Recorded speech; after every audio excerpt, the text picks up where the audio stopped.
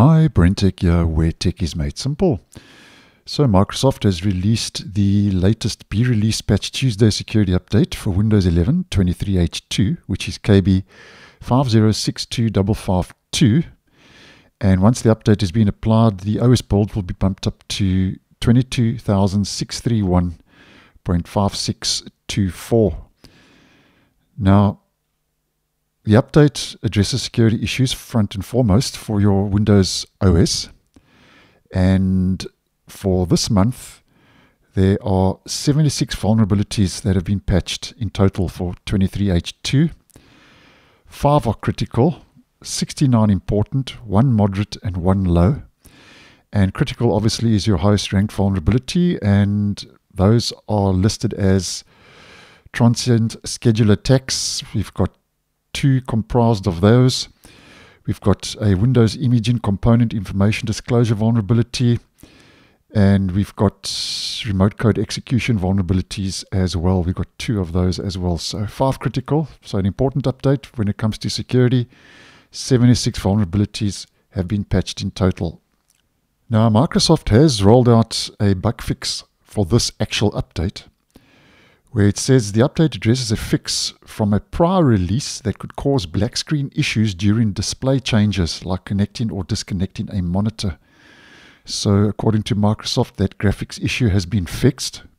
And then this security update also includes the improvements and features that were part of the optional bug fix C-release update that rolled out towards the end of last month, which for 23H2 was KB5062552. I posted a whole video on that.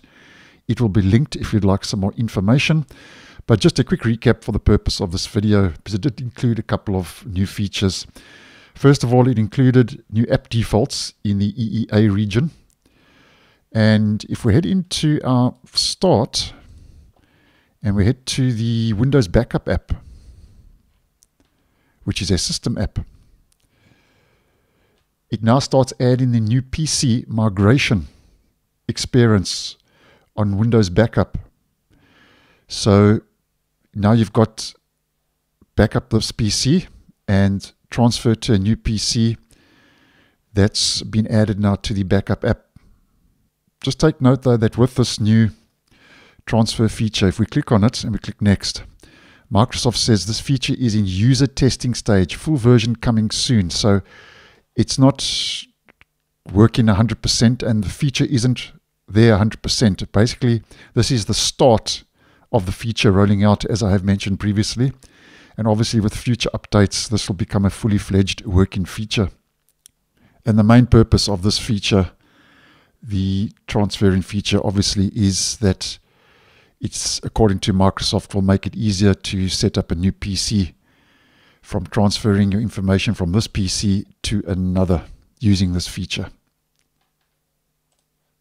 And just to mention the next, when you share links or web content using the Windows Share window, you will now see a visual preview for that content, so a little thumbnail image of that.